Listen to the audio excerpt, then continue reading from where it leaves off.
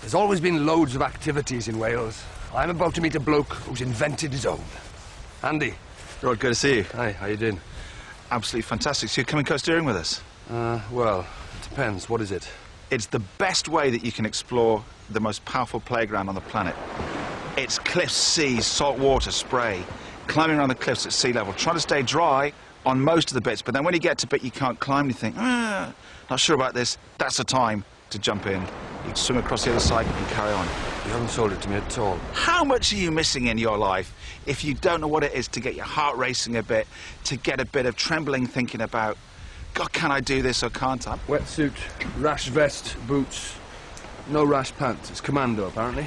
Great. One of the things I think we're blessed with in Wales is around about 20% of our whole landscape is national park.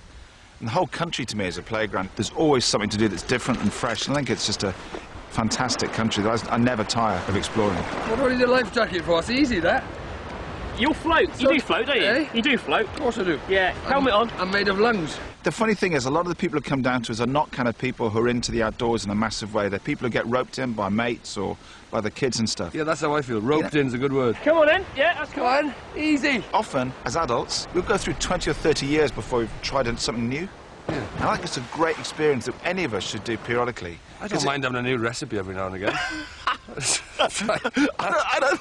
I don't think, with respect, that trying a new kind of Szechuan chicken is of the same league as coasteering. You've got to get out there and get Depends your how much chili you put in it. This is quite a bit scarier than I thought.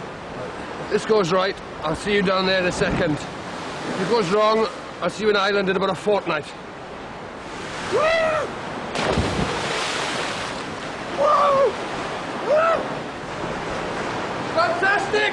You know, Wales has got a lot of really good coastline, and the best way to see it is close up, in a wetsuit, not in a deck chair, or from some kind of pleasure boat. You need to get in there right now. It's all right.